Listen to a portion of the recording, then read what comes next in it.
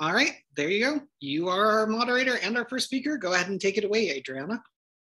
Okay, it's a great pleasure to be here today. Let's see, sorry, I have something that's popped up and I can't get rid of it. Apologies for a second. Let me see if I can close it. Okay, perfect. All right. This is super exciting to be here today. My name is Adriana Briscoe, and I'm going to not only speak, but also I'm going to be the moderator for today. And this is a brand new talk, hot off the presses. I haven't practiced it. I've scripted it, so I'll try to speak it in time, but I may run out of time for questions, but hopefully not. Okay, so super excited to talk about our recent work on the evolution of sexually dimorphic vision in color vision in Heliconius. So this work is primarily a collaboration with my colleague JJ Emerson and our postdoc Mohul Chakraborty, as well as a post-baccalaureate student in my lab, Angelica Lara. And so I just need to give a brief introduction to the genetic players in color vision. So we know that opsins are light-sensitive proteins found in photoreceptor cells in a wide variety of organisms. In the familiar case of color vision, there are 3 opsins that are found in photoreceptors in the retina, our cone cells, and they're sensitive to different wavelengths of light. These 3 opsins confer trichromatic color vision in humans. And when one of these opsins is missing, for example, the green or the red, then color vision, red-green color vision is diminished. And in humans, this leads to color blindness. And because these 2 opsins are X-linked on the sex chromosome, this type of color vision is more common in males than in females. Analogous color vision systems are found in other organisms. This is a system found in 2 related butterflies, Heliconius melpomene and Heliconius doris. So melpomene is a little bit like humans in that you have 3 photopigments, except the short wavelength one is UV. You have a blue and a green. Heliconius doris, you have an ultraviolet, a violet, a blue, and a green. And so this particular configuration in Heliconius doris with the ultraviolet and the violet suggests that this species has UV color vision, whereas Heliconius melpomene does not. Interestingly, in other species of Heliconius, such as Heliconius cheratonia, you have a system similar to what I just showed you in melpomene and doris, but in this case, it's sex-linked. So in males, you have a UV, a blue, and a green opsin. In females, you have an ultraviolet, a violet, a blue, and a green opsin. And so this particular sexual dimorphism is the topic of the presentation. First, a little bit of a background. In Heliconius, we know from work done in my lab that there's been a gene duplication of the UV opsin. And so in these species shown in blue, there are two copies in all of these species, UV1 and UV2, but not in the outgroup taxa, Euides isabella. In Heliconius melpomene, for which there is a good reference genome, we know that UV1 is found on chromosome 17 and UV2 is found on chromosome 7. Interestingly, previous work in my lab has shown that many species in this purple group have sexually dimorphic UV color vision, like I just showed you a minute ago for cheratonia. And so I just want to briefly review the evidence for that in the next couple slides. So immunohistochemistry work conducted by my graduate student, Kyle McCulloch, with antibodies generated against the UV1, UV2, and blue opsin, examining across these various Heliconius lineages, shows that there is sexual dimorphism in the photoreceptor cells of Heliconius eyes. So we're going to focus on the green opsin, which is UV1 in these images. Okay, so immunohistochemistry of females only across these lineages showed that the presence of UV1 in eyes across all of the species examined. So this is a group of 5 different species that Kyle looked at. However, looking at the males of these 5 species, 2 of which, Errato and Heliconius sera, found that UV1 expression was entirely missing in the eye, whereas in the remaining lineages, Melpomene, Cygno, Hecale, Ismenius, and Doris, you find UV1 opsin expression in the eyes. We also looked at RNA-seq data for a wider sampling of butterflies, and the RNA-seq data match the immunohistochemistry data in that species for which we see UV1 protein expression in the eyes also show UV1 mRNA expression in eye and brain, whereas species that in which UV1 expression is sexually dimorphic, we do not see UVRH1 expression in male eyes on the basis of mRNA. So again, these green species have sexually monomorphic vision, and the purple species have sexually dimorphic vision with respect to UV1 expression. So from these results, it seems likely that the common ancestors of the colored clades share the following state. So red is no dimorphism, blue is sexually dimorphic with respect to UVRH1 mRNA expression as well as their protein expression. And so the most parsimonious explanation for this variation is that this dimorphism evolved only once in Heliconius. Well, it's great to show that there's dimorphic expression in terms of mRNAs and proteins. That gets at the phenotype at the level of the cell. It's also important to know whether this actually impacts their behavior. In the case of opsins, what's cool about them is that you can do behavioral experiments to go from a particular gene phenotype to behavior. And so my graduate student, Susan Finkbeiner, conducted a comparative study of UV color vision in Heliconius errato, Heliconius melpomene, and the outgroup Uvis isabella. This is work that is just been accepted for publication in the Journal of Experimental Biology. Earlier draft of the paper is available on bioRxiv, but she showed that that Heliconius errato females have UV color vision, Heliconius errato males are UV colorblind, and both Heliconius melpomene males and females are UV colorblind. So, and this is presumably because they only expressed one UV opsin in their eyes. This is melpomene.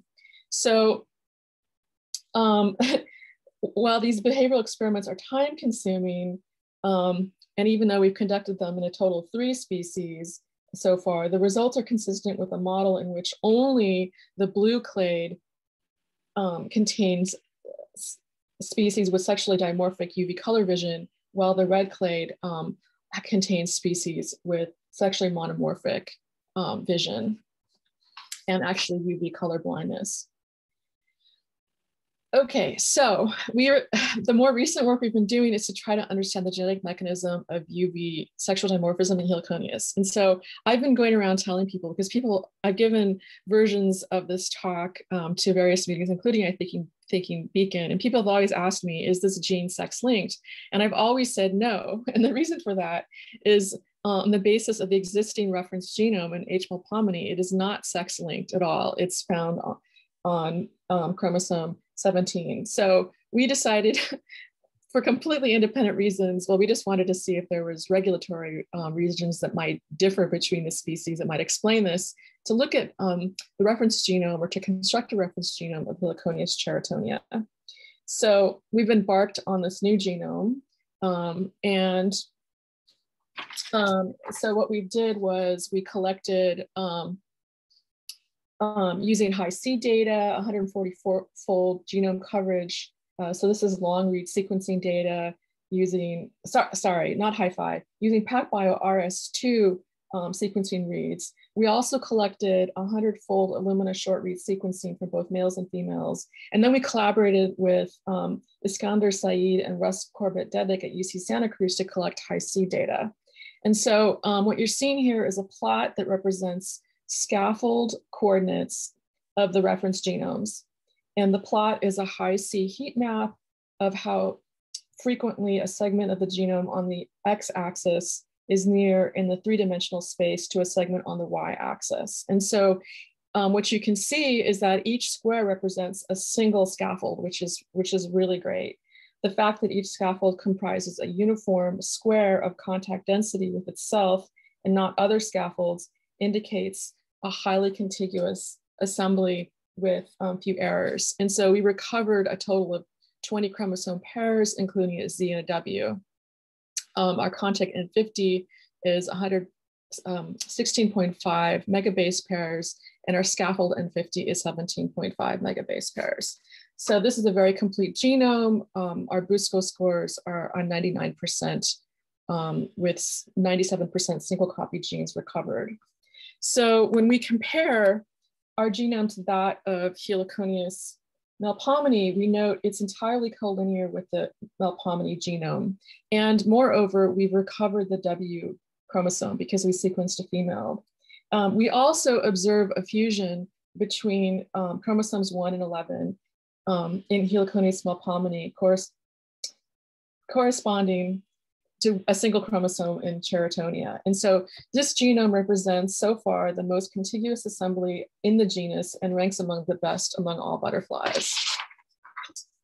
So now we have a high quality reference genome for Cheratonia. What's going on with UV1? So first, the gene sequence marked in yellow is what we know from RNA sequencing data.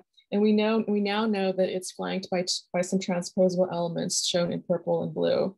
Angelica Laura, a postgraduate student in my lab, was annotating vision genes in the genome, and puzzlingly, she couldn't find UVRH1 in our initial first draft of the chromosome scaffolds. And so to solve this, Mahul searched the unscaffolded contigs and found that UVRH1 is on one of them. And so he manually reassembled the contig more stringently and discovered it was W-linked, which was totally unexpected.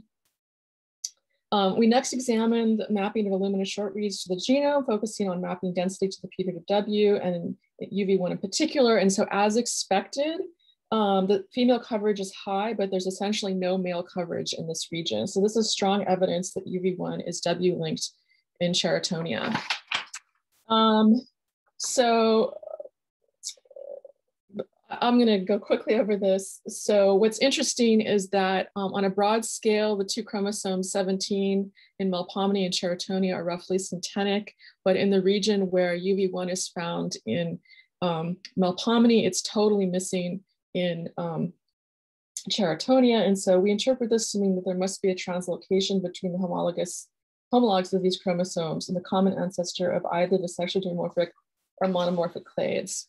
So we have conducted independent PCRs of genomic DNA from independent individuals to check this hypothesis. And so Mahul developed PCR primers for UV1 and a control gene EF1 alpha.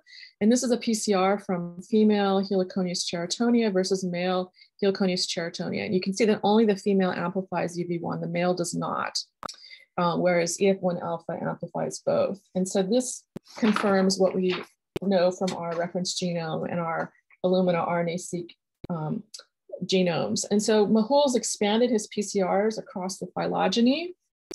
And what he's shown is that the species the purple species we showed earlier, indeed males and females, only females amplify UV1 from genomic DNA, whereas our control PCR amplifies across all samples. And then in Heliconius, which have sexually monomorphic opsin expression, both males and females amplify. So this is consistent with our expectations based on immunoexpression and behavior. And so the balance of the evidence can be seen here. Unfortunately, we don't yet have data for Heliconius aote, which is a critical species. and I'll explain why, and then I'll end the talk. So, so far it suggests that there was a duplication along this particular lineage, and then we don't know what's going on after that. Okay, so this species is really important. If the species has both males and females have UV1, then this would suggest that the W chromosome translocation occurred along this branch. If it is W-linked, then the autosomal translocation is probably secondary to an initial W-linked duplication. I'm personally in favor of this hypothesis because we have RNA-seq data which suggests that males do not express UV1 RNA, but we don't yet know because we haven't gotten the data for our genomic samples. Okay, so just to conclude, UV1 has sexually dimorphic opsin expression in Heliconius and not in others. In the species that are sexually dimorphic, UV1 is on the W chromosome. High quality whole genome reference data allowed us to identify the genetic basis of sexual dimorphism in a sensory system. And we're totally thrilled. And I will stop there since I've gone over. Thanks so much, everybody.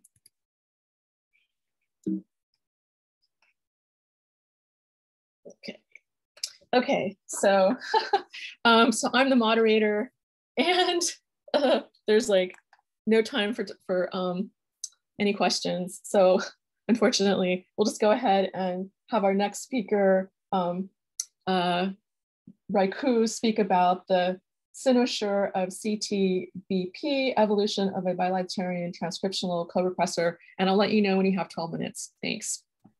Thanks, Adriana. David Arnosti here, and I'm going to be presenting work from a senior graduate student in my laboratory, Anna Maria Raicu, and the team that she's been directing.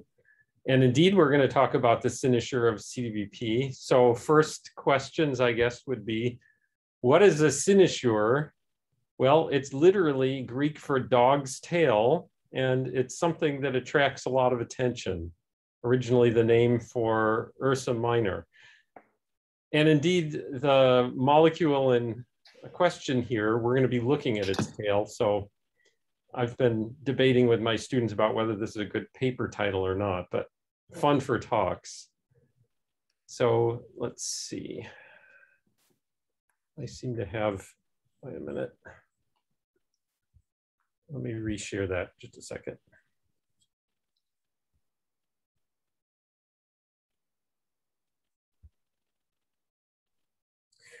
So CtBP is a molecule, it's a protein. It's found in bilatarians. So higher animals, it's an abbreviation for C-terminal binding protein. And this protein is involved in gene transcription. As I'll describe, it's a corepressor. We've been working on this in the lab for some time. And the protein has the ability to bind to NAD or NADH. And it also has the ability to bind to a variety of other substrates. So what's so interesting about this protein? CtBP was originally identified through a cancer connection by the Chinaduri lab at St. Louis University. They were interested in cancer and adenovirus regulated processes. And they found a cellular protein, which they dubbed C-terminal binding protein because it bound to the C-terminus of a viral oncoprotein E1A. This was back in '95. Just a few years later then, research showed that what CtBP was doing at a cellular level was interacting with cellular transcription factors, shown here as a green circle, and recruiting chromatin modifying agents such as histone deacetylases and others. And CtBP binds to thousands of loci in, for example, the human genome and regulates many genes, including those related to cancer processes such as metastasis. However, CtBP also has roles in development, not just in disease, and work from Levine's lab just a few years after the human version of this gene was found showed that a fruit fly version of CtBP interacts with a developmental transcription factor, CNRPs and snail, and they used molecular genetic methods to show that this was inducing transcriptional repression. So as shown in this paper from Nardini, CtBP has very distant cousins in the alpha hydroxy acid dehydrogenase family. So there are homologous genes found in bacteria and in eukaryotes, which carry out other kinds of cellular processes, specifically dehydrogenase reactions. And when lining up the peptide sequences of these proteins, it's clear that the core region that I showed you in that picture has a lot of similarity, both at the structural level, which are the alpha helices, beta sheets, and also at the amino acid level. So one can find distant cousins of this core region, but there's also a C-terminal extension on the CtBP proteins, which is predicted to be unstructured and not at all similar to these other more distantly related dehydrogenases.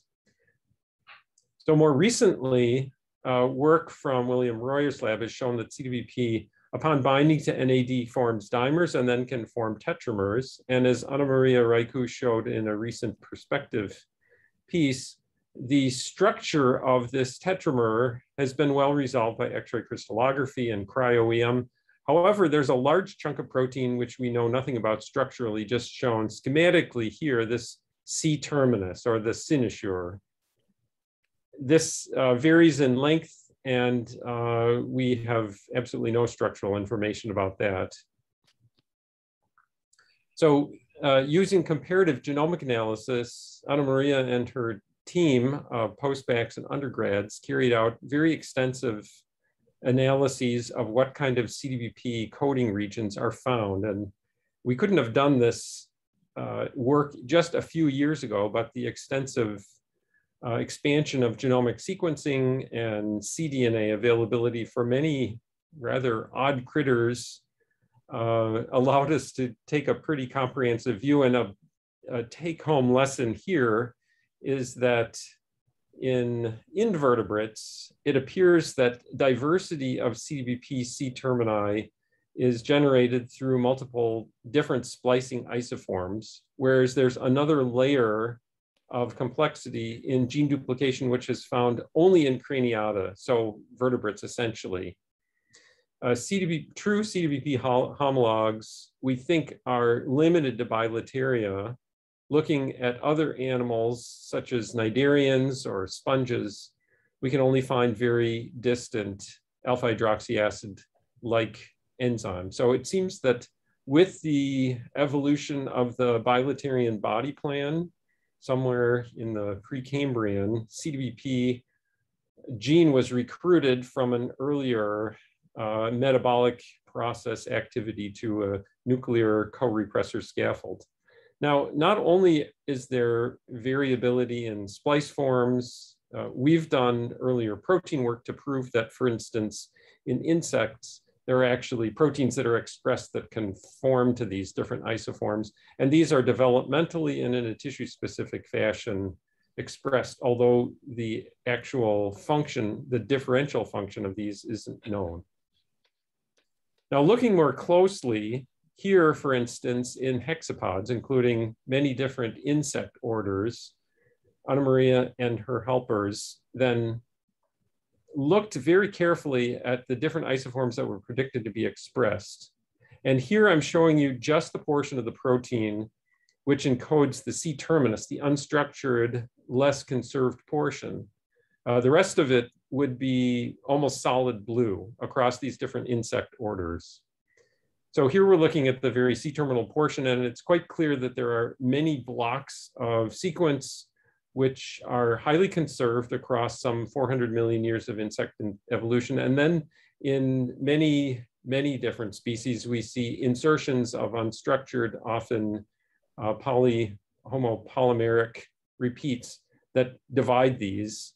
And this is something that can be found even within relatively recently derived or evolved species in Drosophila, for instance, but also over longer evolutionary times.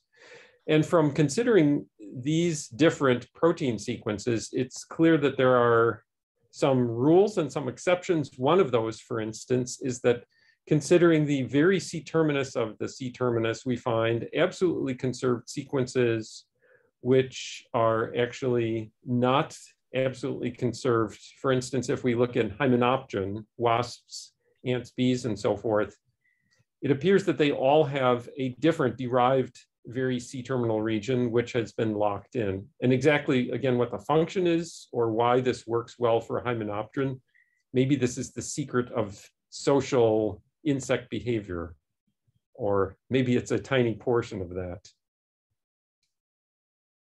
So we've also observed that the C-terminal sequences are conserved in protostomes and deuterostomes. So it's clear that there are structural aspects, primary structural aspects that are the same in humans and insects, but certain lineages have decided to wholesale swap out the C-termini.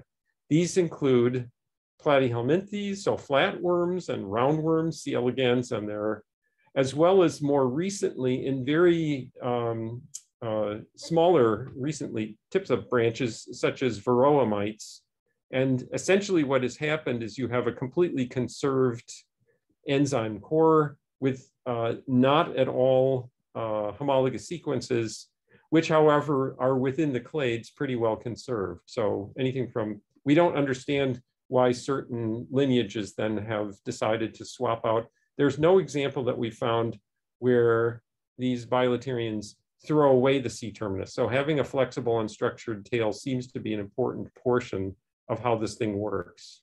So how do we actually ask functional questions? Anna Maria has set up molecular genetic experiments where she actually is able to test different isoforms of CtBP, bringing them onto genes using a endonuclease dead Cas9 to repress them. And she finds in some examples that CtBP short doesn't work the same as long. These are just different functional readouts in Drosophila. So this is an important question that we're trying to tackle. Why look at evolution of this core machinery? So I'd just like to take 1 minute to focus on this important question. We know from considering the core transcriptional machinery across life forms that it's really conserved. RNA polymerase, for instance, in bacteria, in archaea, and in eukaryotes has incredibly similar functional properties. So there's deep, deep conservation for the core machinery. And a typical evo-devo kind of study focuses on transcription factors, Hox genes, for instance, which are well understood to have undergone extensive diversification and contributing to the wonderful diversity of body plans in bilatarians. So transcription factors and cis elements are indeed important parts of evolutionary processes that drive innovation. However, there's abundant evidence that the core transcription machinery, such as CtBP or the TF2D complexes that bind to promoters, also have undergone a lot of diversification and lineage-specific derivations, and we don't understand the significance. The reasons, I think, are mostly technical because these evolutionary changes are highly pleiotropic, and it's much more difficult to do the kind of experiments or tease out the functional properties of a reconfigured transcriptional core machinery compared to a transcription factor that programs eyes. So we need to develop approaches and techniques that we can really understand the second half of evolutionary processes in the core transcriptional machinery, in addition to sequence-specific transcription factors that are expressed in particular tissues and so forth. I'd like to thank all the people in my lab, NIH for support, Anna Maria in particular for driving this. I'd be happy to take any questions, and thanks for your time.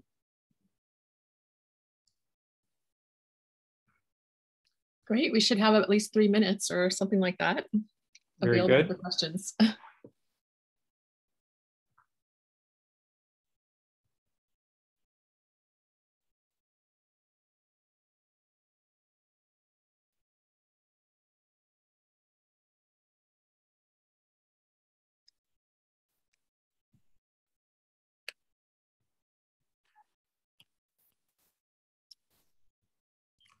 Since there's no questions on this talk, can I ask you a question, Adriana?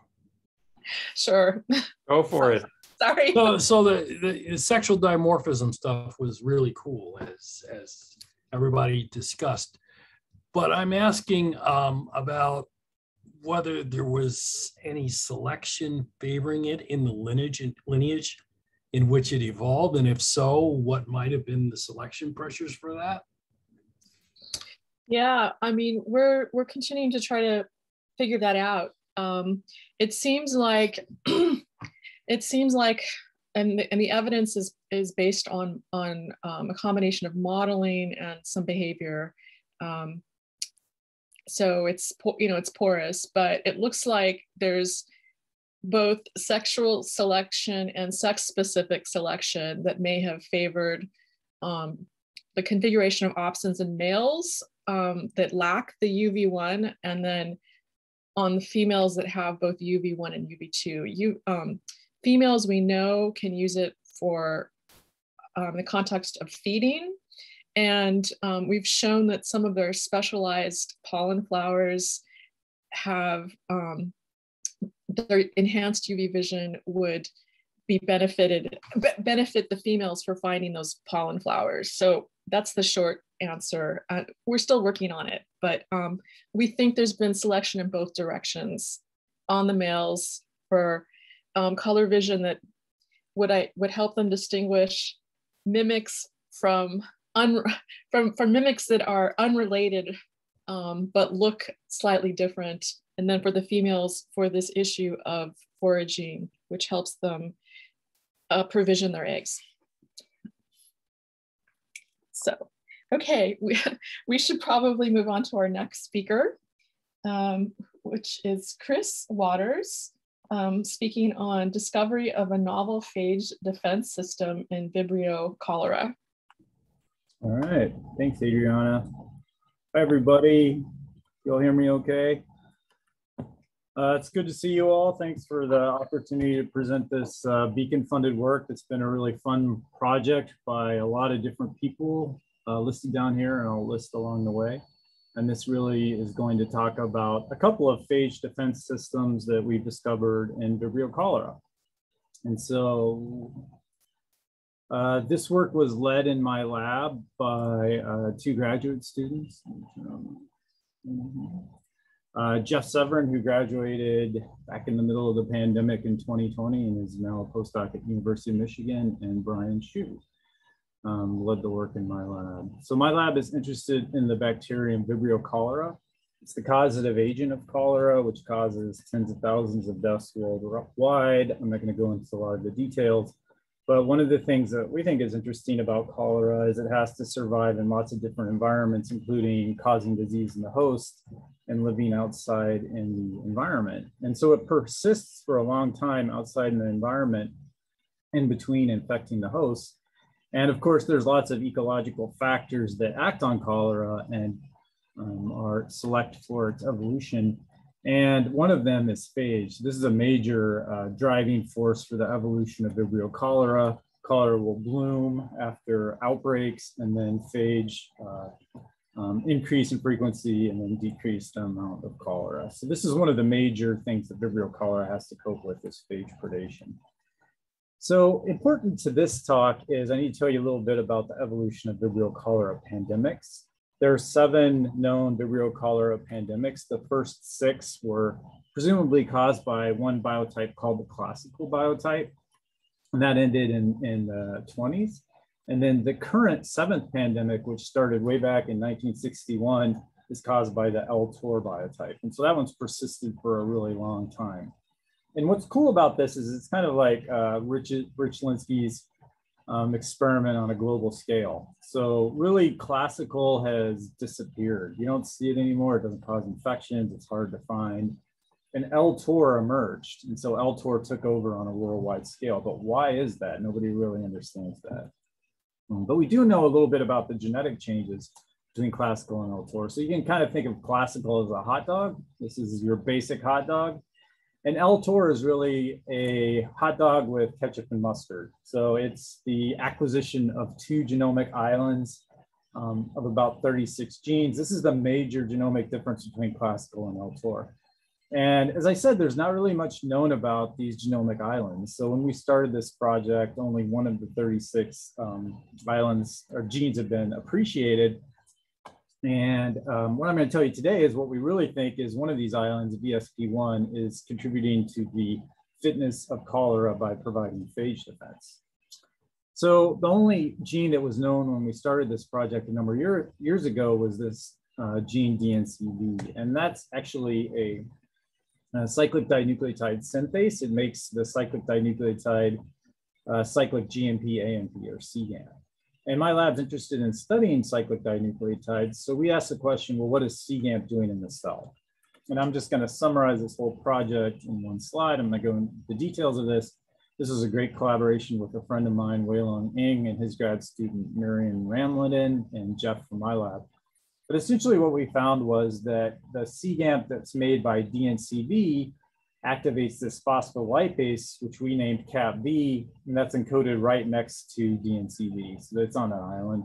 And when CGAMP activates the phospholipase, what that enzyme does is degrades phospholipids. So it starts chewing up the membrane of the cell. So why would cholera want to do this? Well, Rodham Sorik's group published, soon after we published that paper, that this was actually an anti-phage system. So he called it a CBAS system, for cyclic oligonucleotide-based anti-phage signaling system. And so what happens is when lytic phage infect the cell, as we all know, they have to propagate. And so they have to use a lot of nucleotides to make genomes, which will be important later. And they make a lot of phage. And then the cell lyses and those phage go and infect other cells in the population. And so this system is really an altruistic suicide system. When the phage infects, it activates synthesis of this CGAMP, and that binds to the phospholipase and it kills the infected cell. So the cell kills itself to save its neighbors. All right, so really it's a kill switch. So it's a really cool system. And we're still studying a lot of questions about this system as well. So we can kind of expand a little bit of what we know about these islands. So at least for VSP1, we can now add CtBP to this list. But we wondered, what if some of these other genes do? And this is where we wrote a beacon proposal with Eva Top to do some bioinformatics and look at what some of these other genes might be doing. And so this is really work that's led by her grad student, Clint Elge. And he developed this bioinformatics program called Chorology. And it's a simple concept. The idea is that if you look for co-occurrence of genes in bacterial genomes, and if they co-occur more frequently than you would expect based on chance, they might have a shared biological function, or they might be part of some gene network of common function. So Clint developed this program, and actually you can use it. So he's going to make it available for everybody. So if you're interested in taking this kind of approach, you can talk to him. But you can see the CBAS system here on VSP1. His program discovered it. So this was nice validation. We saw this connection and we knew there was a biological connection. You can see there's some other networks too, which will be interesting to study, but this one gene really popped out, BCO175. So this was on the island and connected to the CBAS system, but we really had no idea like what it was doing. So we decided to follow up on this one. So here's to give you a little bit of perspective. Here's BCO175, and we named this gene DCDV.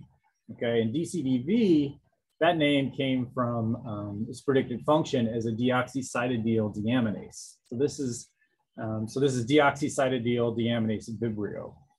So this is an enzyme that takes cytidine bases and it basically removes this amino group. And when that happens to a cytidine, it becomes a uracil. Okay, so this is an enzyme to convert cytidine to uracils. And we thought this was pretty interesting because in eukaryotic systems, these enzymes are known to be involved in viral defense. And the classic one is APOBEC proteins. So APOBEC proteins in humans, for example, they actually target retroviruses like HIV, and they convert cytosines to uracils in the DNA of these viruses, and that causes these viruses to have a lot of mutagenesis, the genomes become unstable. So it's one of the primary defense mechanisms against HIV.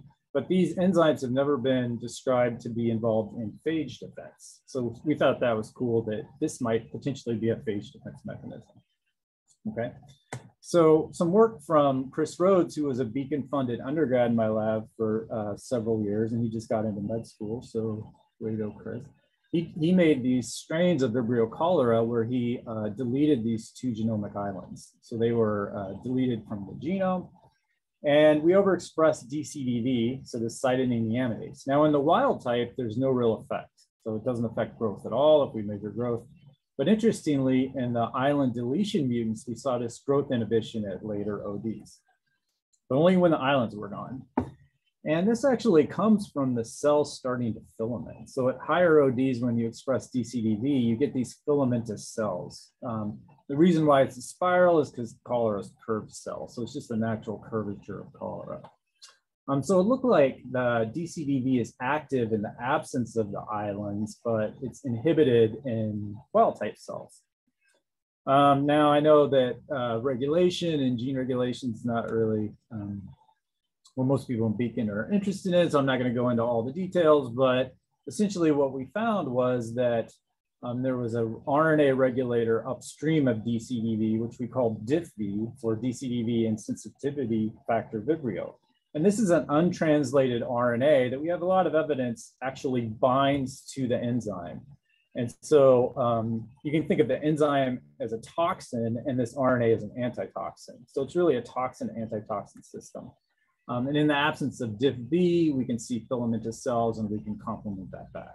So there's this post-translational regulation of DCDV by DIFB. Okay, and we discovered this in Vibrio on this island, and we wondered how widespread this was. So we started up a really fun collaboration with Janani Ravi to use bioinformatics and scan for homologs of DCDV across all known genomes. And we found that this enzyme was actually widespread across the whole tree of life. So we find it in bacteria. We also find some examples in archaea, although there aren't a lot. And we do find some examples in eukaryotes as well. So this DCDV enzyme is widespread, but its function has never really been described. We can also functionally look at the activity of some of these homologs. So if we overexpress these different DCDVs from these 4 bacterium here, cholera, Vibrio parahemolyticus, Proteus mirabilis, and enterotoxigenic E. coli, you can see it causes E. coli to filament when those enzymes are overexpressed.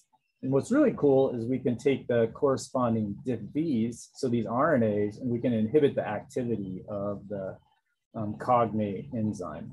And you can see there's cross inhibition within Vibrios. So we know that these systems are widespread and they share common functions. Now, what is it doing in the cell? We did a lot of different work, and we eventually figured out that it's targeting nucleotides in the cell. So it's not targeting DNA itself, but it's actually targeting the nucleotides. So here's one example. If we overexpress DCDV in an E. coli cell, we can deplete DCTP pools, DCMP pools, and we also deplete DUTP pools. So we can do that for the cholera DCDV or the E. coli DCDV, and we can make mutations in the active site and lose that activity. So this enzyme is depleting nucleotide pools within the cell. And so what does this have to do with phage? Well, like I said, this is like a toxin-antitoxin system. And there's one system that's known, a type 3 toxin-antitoxin system that's similar. And in this case, when both of these are expressed, DCDV and DIFB, we think the system shut off. So this RNA from DIFB is inhibiting the activity of DCDV. But in toxin-antitoxin systems, if you shut off expression, the antitoxin is much less stable and the toxin then becomes active. So we thought if we inhibited expression of DIFB and DCDV, DCDV would then become active. And sure enough, that's what we saw. So we did this by using rifampicin, which inhibits transcription, to test this model. And then spectinomycin, which inhibits translation, we predicted would not turn the system on. You have 3 minutes, Chris. Okay, I'm almost done. And so sure enough, that's what we saw. So when we added rifampicin in Vibrio cholera, we deplete DCTP and we deplete DCMP, and we see an increase of DUMP. Spectinomycin has no effect. And if we get rid of DCDV, it has no effect as well. So this is DCDV dependent. My last data slide here, does this have anything to do with phage defense? Sure enough, it does. So if we take DCDV and DIFV under their native promoters in E. coli, so we're not inducing these have to be induced by the phage. and we probe against 10 different E. coli phage, you can see we see significant protection against 3 of those phage, up to 100-fold protection. So there's protection against some phage, but not others for reasons we don't understand. So to summarize this new system that we discovered in cholera, we think it's inhibited. So this deaminase is inhibited by an RNA. And when phage infect, somehow this RNA gets shut off either by inhibition of transcription, degradation, and then the system turns on and depletes the nucleotides, and that inhibits phage replication. So that's our current model. And we have this published on bioRxives if you want to check it out. And Rodham Sorg's group also discovered this about the same time as well.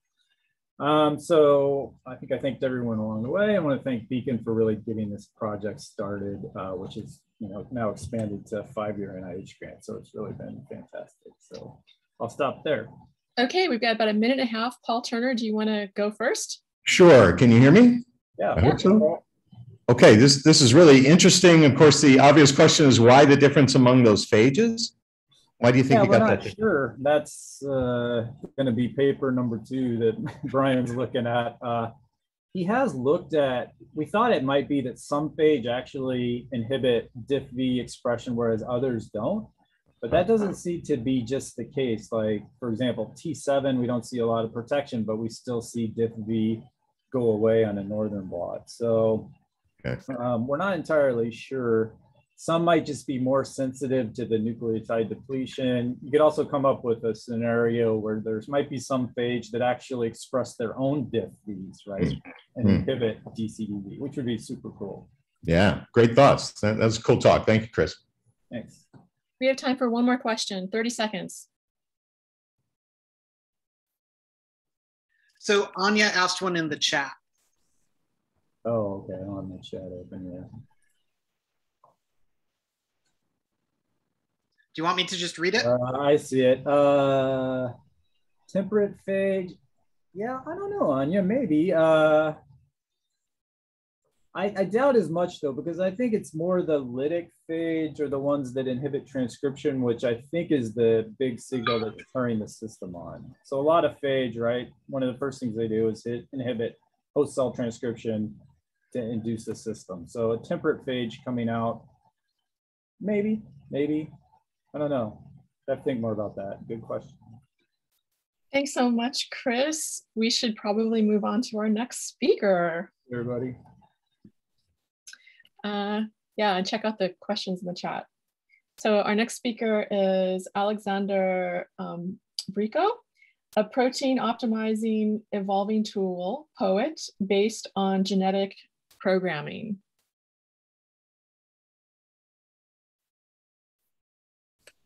Okay, can everyone hear me just fine? Yep. Okay, cool. Perfect. So yeah, as I just said, I'm Alex Bricco. I'm doing my presentation on a protein optimization evolving tool based on genetic programming. Okay, so this project begins in MRI, or magnetic resonance imaging.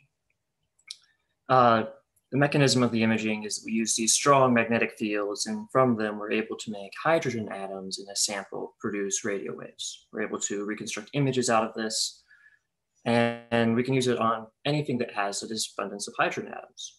So water is present in everything, and so we get good images from oranges like in the picture, and we get good images from inside people, which is what we use for diagnosing disease. MRI is pretty widely used, but 38 million scans in the US per year. Now, in my lab, we primarily work with this mechanism called chemical exchange saturation transfer, or CEST. And it's a contrast mechanism. So we can use it to tell an area with the contrast agent distinctly apart from an area without the contrast agent, even from a very small amount of it. So with MRI, we can make it so that only certain hydrogen atoms produce signal. So typically what we'll do is we'll send out a pulse, and then all the hydrogen atoms in, say, water will produce a signal. And we typically target water because there's a lot of water in biology, and that creates a powerful signal. So we also have the ability to tag these hydrogen atoms to make it so they'll produce no signal. So we can tag, let's say, this nitrogen's hydrogens. Then since it's in a solution, the hydrogen atoms are constantly being swapped back and forth between the solvent and the solute. This allows the tagged hydrogens to move to the water and thus result in a decrease in signal. In an experiment, what happens is I take the same sample and I apply it to a large series of pre-saturation pulses, taking an image for each one, and that looks like the black line. Then I'm able to look at this compared to if it was symmetrical across the frequency axis, with the center frequency being the point where we would be tagging the hydrogen atoms of the water. From this difference, we're able to create the MTR, which is the magnetization transfer ratio. And doing this in the protein world, which is what we're doing, allows us to develop these reporter genes. It's very nice because compared to other reporter genes that we see in MRI, CEST uniquely does not need metal, and you can not use a pre-saturation pulse, so there's no tagging, to get a clean image and then apply one so you can get a image of contrast. Currently, the most heavily used CEST reporter gene is the lysine-rich protein, or LRP. It has gone on to be used numerous times in academia as a research tool for studying things as varied as oncolytic biotherapy or cardiac gene therapy. Now, I come from the biomedical engineering department, and as an engineer, we need to say, this is really good, but can we actually get a better version? And this brought us to directed evolution. It's common in protein engineering. So we start with a base protein, and then we apply a series of random mutations to it. We pick the best mutated version, and then we just move one step forward, and then we move and take that one as our new baseline, apply another series. And it climbs from point 1 to 2, 3, 4, and 5, like in the picture. However, it doesn't work the best in our individual circumstances. We can't screen a very large library of mutants at once. I can, in 4 or so hours, go through and evaluate the contrast of 5 peptides. Additionally, CEST contrast is associated with amino acids that cause a relatively large amount of silent mutations. And a very small amount of exploration has actually been done in this field. And so we wanted to also look at a wider search space. And so we asked, can we use machine learning to help us develop a better CEST contrast peptides than we could have with directed evolution? And this began a nice and beautiful collaboration with the Bonds Half Lab, where we made POET, the protein optimization evolving tool. It uses genetic programming to predict and improve protein function. Instead of evolving the protein, we instead evolve models that predict the protein's contrast from their formula. So first it creates this initial batch of models. The models are tested on how well they predict the training data. The best models are able to transfer mechanisms in them, parts of their model, onto later generations, while the worst ones do not. The models in POET are based off these tables of motifs, which is just a series of amino acids, and weights, which is some number, and we just add them all together to determine how much contrast an individual peptide would have. We keep this going for a long time, and then we generate random peptides, a large number, a couple thousand, and we use the model to evaluate those, and we pick the best ones, and we move those to study. And that's resulted in this workflow where we have our initial data sets, either from literature or research of these small peptides.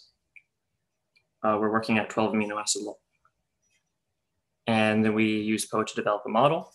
We use the model to create top 10 peptides from our randomly generated list.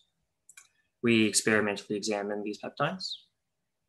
And then the new data is fed back into POET. Learning begins anew. We generate new models, release new peptides, new data, more training, so on and so forth. With this, we looked at 2 goals. First, we wanted to look at improving an existing function, which would be contrast at 3.6 ppm, and developing a new function, which would be contrast at 5 ppm.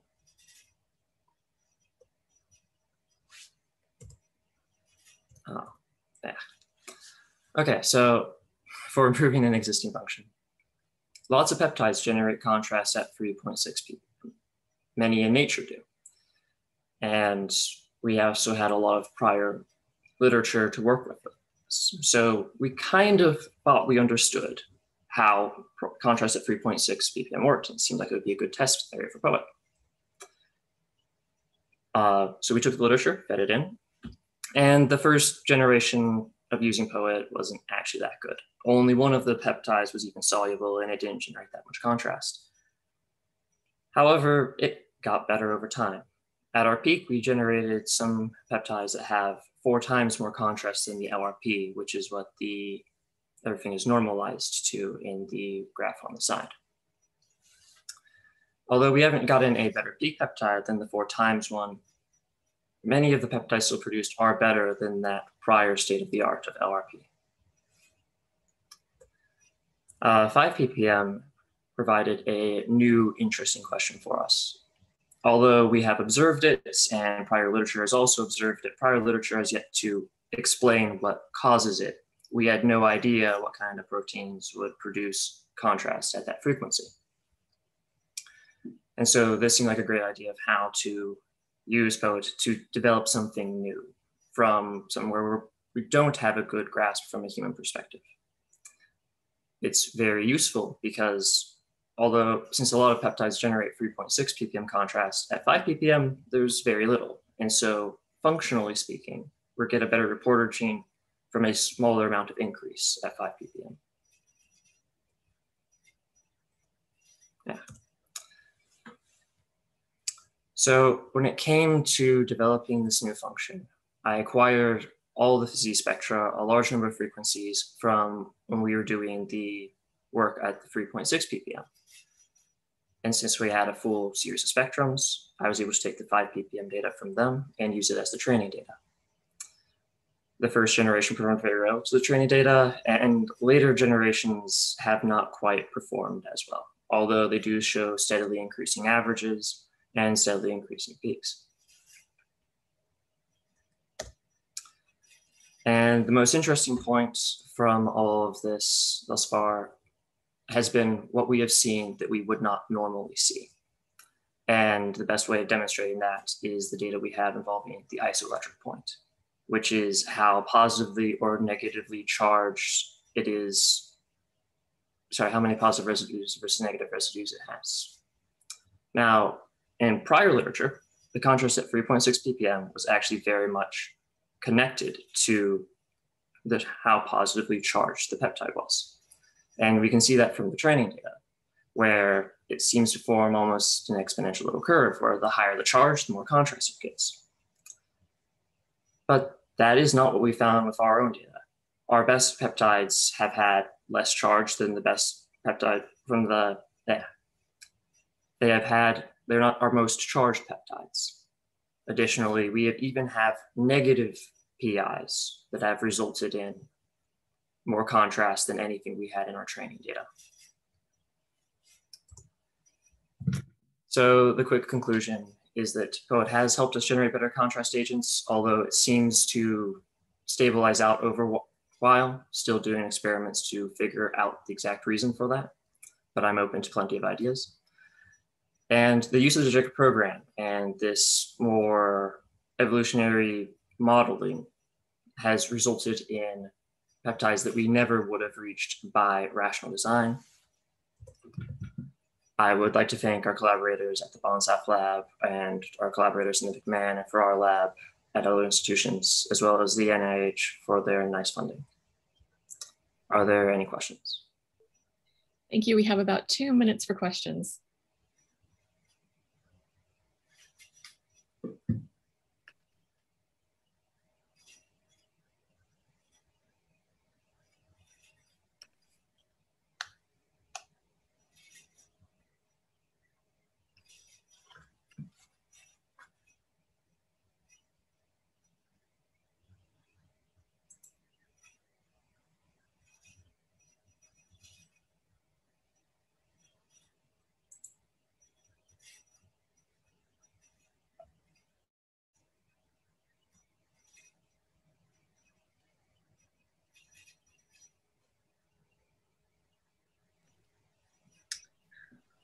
Well, if there are no questions, we can go ahead and move on to the final speaker of the session, who is Harvey Lee, who I think is here. Let's see. Okay, here we go. Okay, who will be speaking today on biosynthesis of an activatable fluorescent mRNA contrast agent. Hi, can everyone hear me? Yes. Okay, thank you.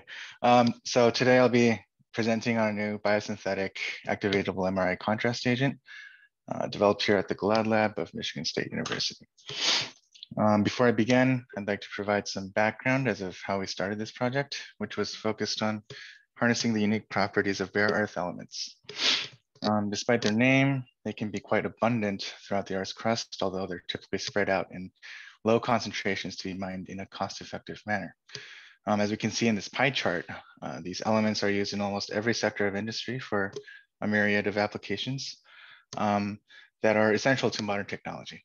Naturally, this includes national defense, where they can be used in tanks, guided missiles, high-powered lasers, night vision goggles, and even the monitors we're looking at right now.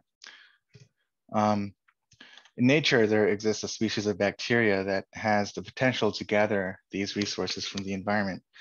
Our lab and collaborators have utilized engineering and evolution to create a new species of methylotrophic bacteria that can gather these resources from the environment in a more efficient manner.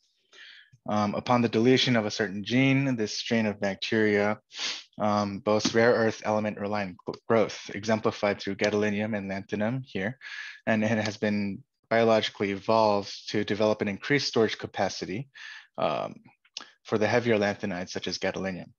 At the top, we have the growth curves of our evolved strain as a triangle, and the wild type strain is squares. And then gadolinium is depicted in pink, and whereas lanthanum is in blue.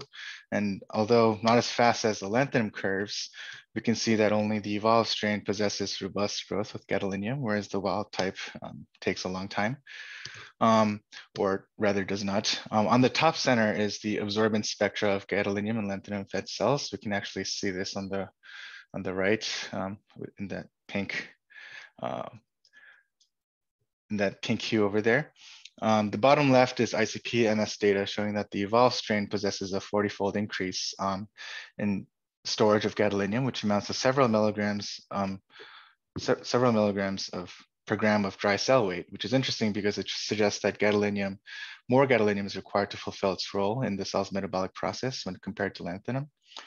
Here in the bottom center, we have MRI data that clearly distinguish the gadolinium-fed cells from the rest of the controls, here in blue, along with the colorful T1 maps on the top. Which is the blue stuff that I talked about earlier, where each pixel indicates its corresponding T1 relaxation time as absolute values. So a common denominator from these strains of bacteria, both from nature and from our lab, is the expression of a rare earth element binding protein.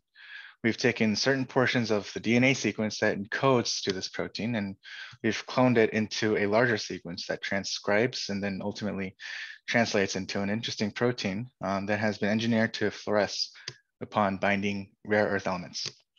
So after optimizing the codons for which the host cell prefers, which was E. coli, we cloned the DNA into a circular vector and transformed them into the E. coli cells, which were designed specifically for high protein expression. After growth under optimal conditions, these cells were then lysed to attain cell abstract, and then were loaded into a column filled with resin, which was affinity-based column purification. The resin inside these columns, they bind a certain tag on our protein on the C terminus for this particular reason. After it's washed out, we can finally elute the protein from the column. So as we can see on the right, we have a Western blot confirming the purification of our protein, whereas lane 1 represents the cellular extract and lane 2 represents the purified protein. This protein was termed glamour, and it undergoes conformational change upon binding rare earths. So this cuts off the water pathway that protonates the chromophore. switching the fluorescence from an off state to an on state, where the excitation with an optical light source with a wavelength of 488 nanometers is absorbed by the glimmer, and it can be converted into an emission wavelength of green at 510 nanometers. As you can see in the data on the bottom right, the first generation of glimmer succeeded in giving off a 23% delta F over F naught, whereas our second generation design had enhanced the jump approximately fivefold, up to 116%. So depending on protein purity and other parameters, we've achieved numbers low as 70%, high as 500%. So far, we've tested the glimmer with 3 different rare earth elements, which seem to induce the same amount of light, whereas non-rare earths such as calcium do not seem to trigger a response. The reaction time seems to be instantaneous, as the rare earth elements were injected right after the second read over here, after the second read point. So where each read point is an average of 10 separate reads with 5 different wells containing our protein. And upon binding gadolinium, one of the rare earths, the glimmer can be used as a fluorescent MRI contrast agent.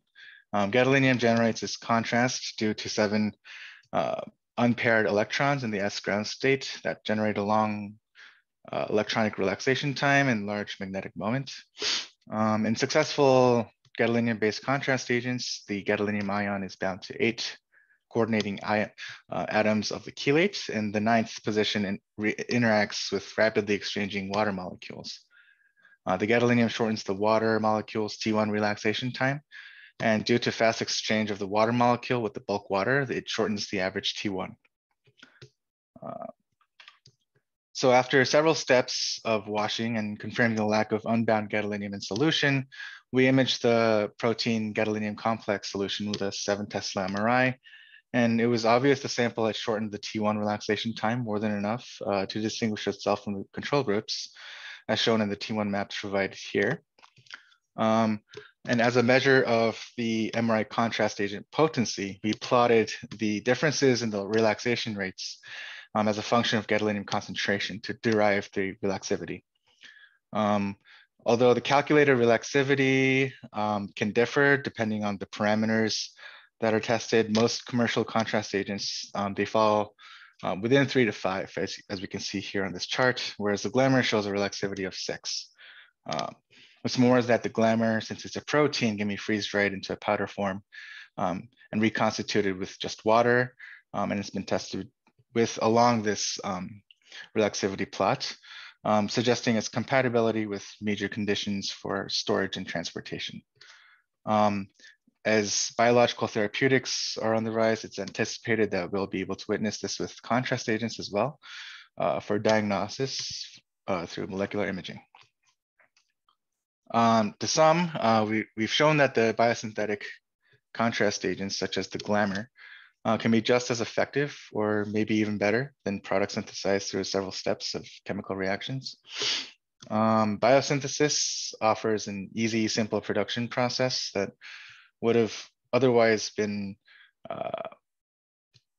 required several steps of chemical reactions and expensive to manufacture. An example of this technology can be found in insulin, which is produced at very low prices by pharmaceutical companies such as Eli Lilly, with bacterial cultures that have been engineered for the expression of humanized recombinant insulin.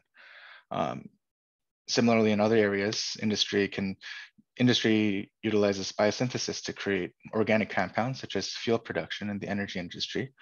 It is therefore expected that the mass production of glimmer could be fairly simple, as any of these production lines may be piggybacked, and also because logistics would not have requirements such as transportation in minus 80 degrees freezer trucks like the Pfizer vaccine for COVID-19. Major advancements were made in the world of molecular imaging for the past 2 decades.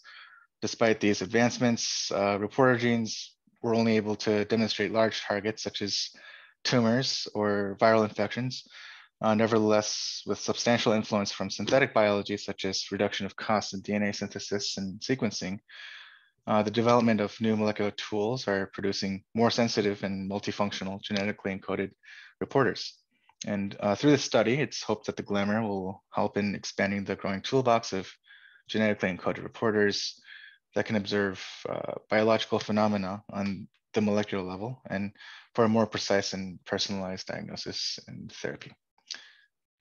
Thank you. And with that, I guess I'll take any questions. Yeah, we have at least 3 minutes for questions, with a couple minutes left for additional comments. I guess I have a question. I'll go first. Sounds like a really exciting and promising technology. I wonder how long it usually takes for this kind of new technology to for imaging to go through an approval process so that it actually can be used. Can you comment on that sort of timeline for?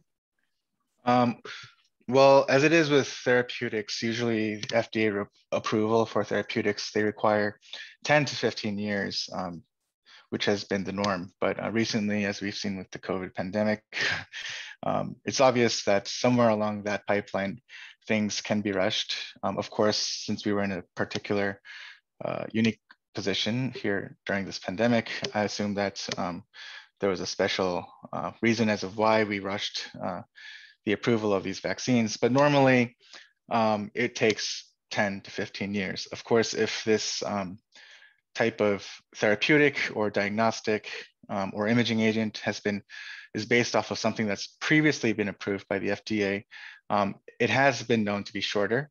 I'm sure there's a lot of people here who know more than I do on this topic. But depending on what the design is, has it been used before, and the level of how much has been developed, I assume it could be faster, it could be slower, but usually it takes a very long time for something new to be clinically approved.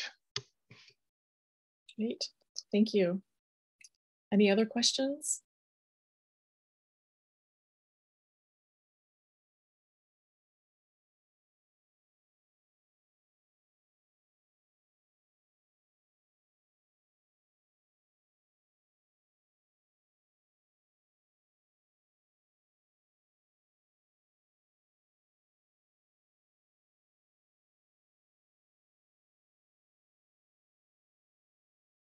So we have about 3 minutes according to my clock. So I just want to open up the floor for questions to any of the speakers since we have a few minutes left of the session.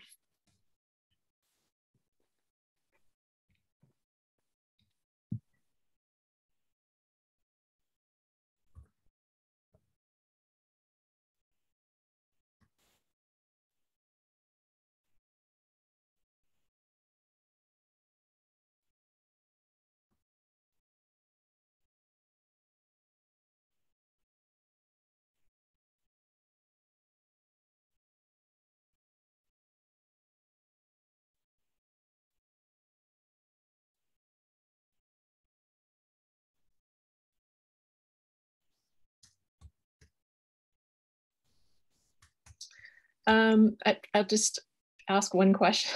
I'll ask the question. Chris, you seem to have gotten a lot of comments. Do you want to just say anything more about some of the comments you received? We have 2 minutes, so I don't know if you want to jump in. Yeah, I think it's an interesting discussion about phage and the pressure on bacteria, and I think it's the Wolbachia discussion is pretty interesting, something I want to look more into. But I mean, that is like a big area in microbiology right now, is discovery of all of these phage defense systems, and many of them are on horizontally transferred genomic DNA, like we saw for cholera. So, you know, I think it's pretty interesting that bacteria have all these different redundant systems, and we're just now starting to appreciate those mechanisms. So I think it really supports what everybody was saying about how important phage are in driving the evolution of bacteria. It's also going to be important too in thinking about using phage therapy, like what Paul's lab's doing. So we'll have to take into account these defense mechanisms. Yeah, and the other part that we sort of talked about in that conversation was the trade-offs between all the other things that are going on in the organism's environment, which may or may not make phage therapy more deployable. Mm-hmm. Right. Yeah, these systems that we've discovered, they really seem to be shut off pretty tightly. And so it's not like they're sort of active, they're like off, and then something triggers them and then they become active. So, you know, they have to keep these systems really shut down. And of course, that would, yeah. Go ahead, Joe. Go ahead. No, I was going to say that would indicate that they're costly, and therefore would be, as you know, Paul's experiments showed, good targets. You know, we're presenting a paper in one of the upcoming sessions where we were doing selection for excess iron resistance and phage resistance simultaneously. And in our case, we didn't find any trade-offs. We thought we would, but we didn't. Great. Looking forward to that. Okay, I just want to thank all the seminar speakers for a great session, and hope we get a chance to follow up with each other in our discussion. So thanks again, everyone, for participation. Thanks, everyone. Y'all.